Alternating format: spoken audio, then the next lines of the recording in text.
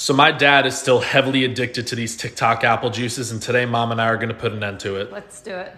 All right, here we go. What are you doing? Oh! Dad, you have a problem. I don't have a problem. You spent $4,000 on apple juice this month. It's only $4,000. You need to stop. I don't want to stop. I'm not hurting anybody. Dad, try real apple. It's not the same. Try a real apple for once.